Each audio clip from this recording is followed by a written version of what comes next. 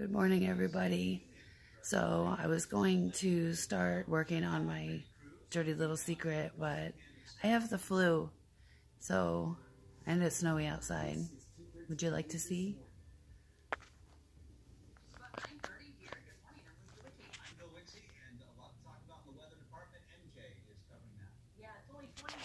It's mostly ice now, but it's so cold. It's like 25 degrees right now.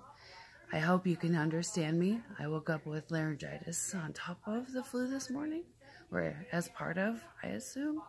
So my voice is cracking and going in and out, and my fever is still at 102 and holding strong. But at the hospital yesterday, they just kind of told me that I needed to just go home and treat the symptoms, and that there was nothing I could do, that it was a virus and it's the flu, and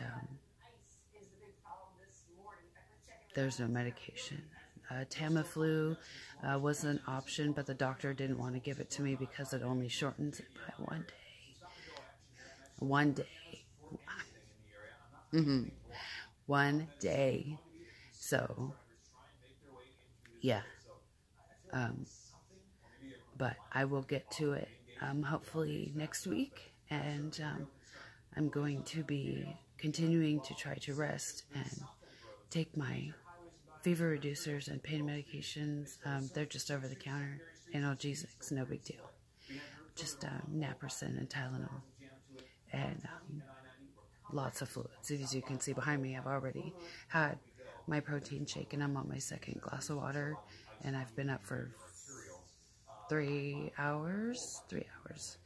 I actually got more than 3 hours of sleep. The last 2 nights I only slept for 3 hours and woke up with raging fever, super sore throat, ear pain, chest pain, it still hurts, cough, very wet and mucousy.